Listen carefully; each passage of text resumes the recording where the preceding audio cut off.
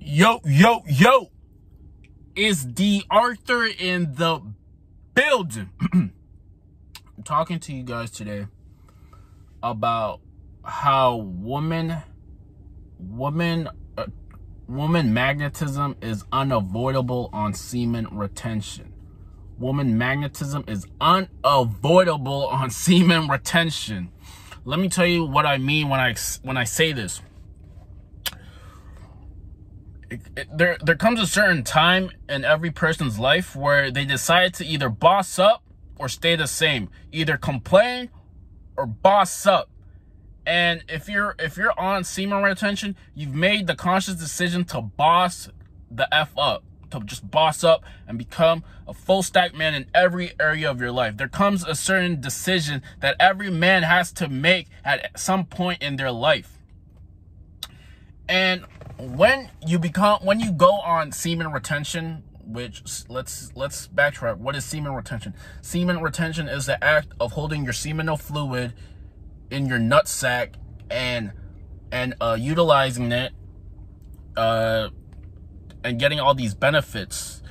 The benefits that will start coming with semen retention is you might get clearer eyes, your face might clear up, you might get a stronger body, you might get a deeper voice. You just might look a lot more attractive in general. And women are going to notice this easily. Women notice a lot of things about guys that are not really spoken. They notice this easily. And woman magnetism is unavoidable, meaning if you're on semen retention and you're taking care of yourself and you're becoming your quote-unquote your best self on a consistent basis, what's going to happen is people are going to sense that off of you. They're going to sense that, hey, this guy seems very, very alpha. He seems very sure of himself. He seems very confident. He seems like he knows what he wants and he knows what he's doing in life. And her mechanism's going to go off. She's going to accept that from you, and she's going to say, hey, she's going to make the decision that not many people are like that. Not many men are like that, are sure of themselves and are very capable of themselves. So let me try to get closer to this guy. Maybe he'll approach me, maybe he won't, but let's try and see what happens. This is usually the decision that women make when they want to be with a guy. They have to make these decisions, and none of these decisions are on a conscious basis. They're all subconscious and they're all emotional. Now, why is woman magnetism so unavoidable? Because it's in her DNA. It's in her charisma. It's in herself to seek out the best man to procreate, to recreate with. And if you have the genetic byproduct, the biometrics to have the best genes to reproduce with, you're gonna be the prime alpha in any social setting. If your genes complement your body and you have certain characteristics about you, women are going to sense that off of you, and they're going to try everything in their power to get closer to you. Look, they might even try to, if they get closer and you don't do anything, you don't sense that choosing signal, what they may even do is they might even ask you a question. They might bump into you on purpose, but make it look like it's an accident, just so that you can talk to them and they can get a feel for you. Now, don't be mistaken. If you have the total package where you're becoming the best version of yourself and you're improving on a daily basis, you're kaizening, which means continuous improvement every day, you're gonna have to, that all of that gets your foot in the door. That isn't the end all be all to get the woman attraction. That gets your foot in the door, that opens up the door, but you also have to do certain things to captivate her, because a guy can be on his purpose, grinding every single day, but he has no why. He has no reason why he's doing any of this thing. And that is a big part of it too. You can do every single thing right, but if you have no reason why you're doing any of this, then you're doing it in vain, and it's not gonna go anywhere. There has to be a reason why you're trying to become the best version of yourself.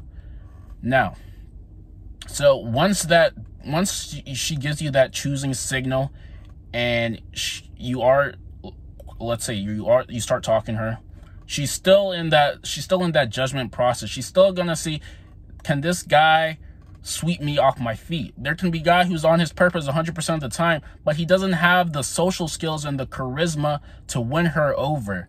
And this is oftentimes more of the case. You can be 100% on your purpose and doing the right things every single day, but if you don't have that core confidence and that voice that can, if you don't use certain things to try to win her over, then it's still a no-go. You have to use body language techniques when you start talking to her. You have to give her that good eye contact, that smile. You have to use this thing called banter. I've said this before. Banter is content-free conversation. You can talk about anything and anything, but you have to say it in a joking kind of way. You just have to maybe you might even have to get under her skin a little bit. You have to make her feel certain emotions when you're around her. You might even have to make her feel goosebumps when you're around her.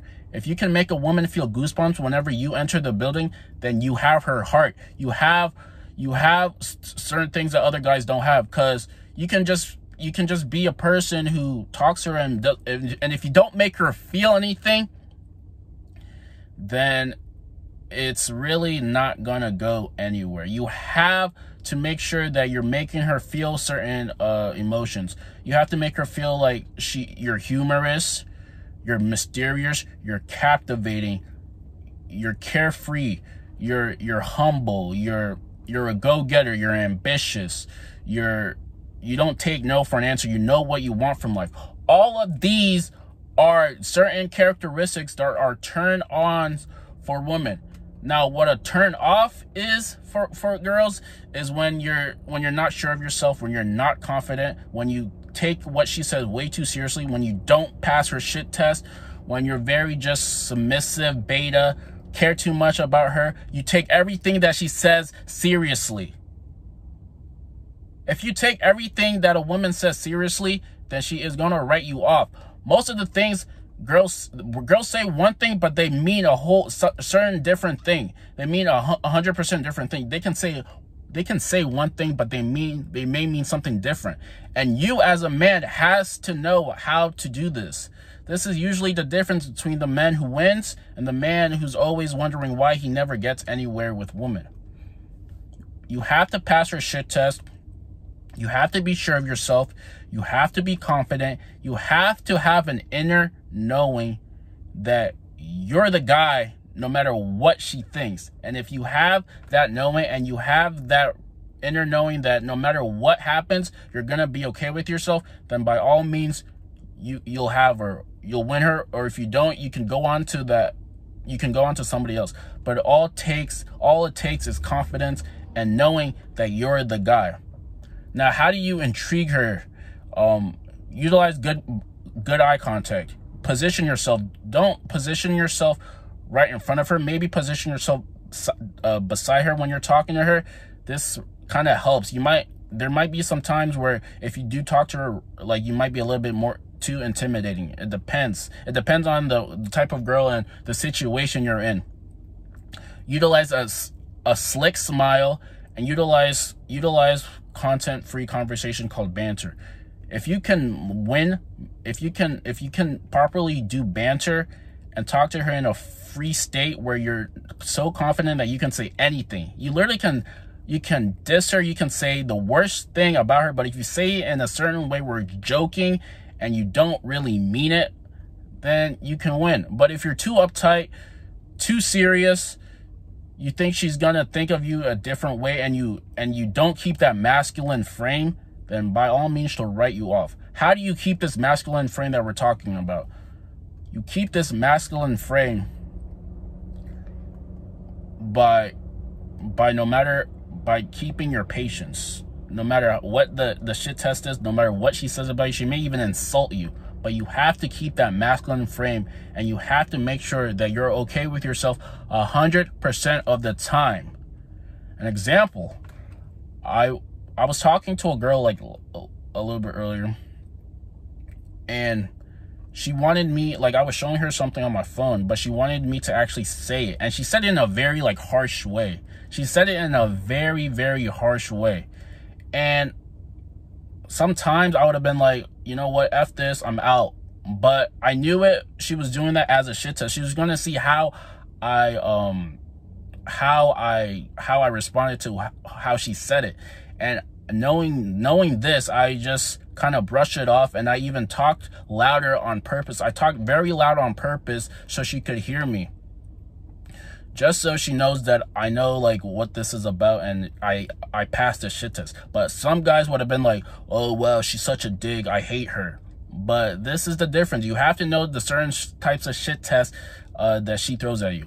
Now, if you want to get more information on how to pass these shit tests that women throw at you, click on the link below. I put down a together 4-day video training series on how to utilize subconscious body language triggers to win over the type of girl that you want in your life. Like, comment, subscribe, and show me how semen retention is changing your life. Peace.